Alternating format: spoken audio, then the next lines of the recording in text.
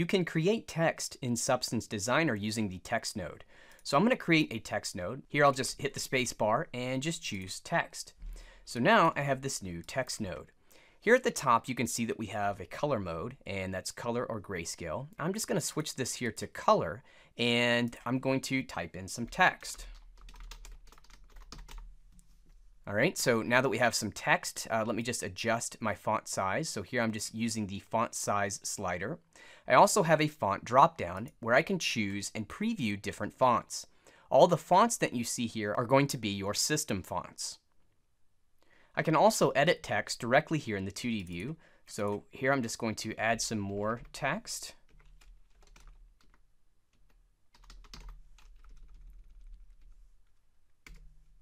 Now I also have this transform widget, and I can use that to rotate my text as well as scale the text object. Now you'll also notice that as I start to scale this, the text is tiling. Just hit my space bar and you can see that we do have some tiling text here. So I'll go back and just kind of change my font size. I also have the ability to change my alignment.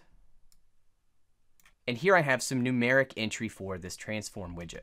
So here towards the bottom we have our font color, so I can go in and change my font color. Now my background is set to black at the moment, and if I wanted to make that transparent, I could do that by just simply taking my alpha slider here and just setting that all the way to 0.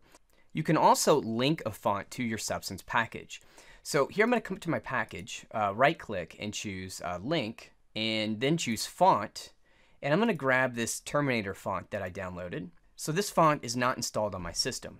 So now I'm going to create like another text node here, and let's come over here to my font, and I'll click my drop down box here. Now any font we've linked to our Substance package, you'll find that here at the very top of the font list. So let's select our Terminator font and type in some text, and I'll just change my font size. And so now we can use a font that's been linked instead of something that was already installed on my system.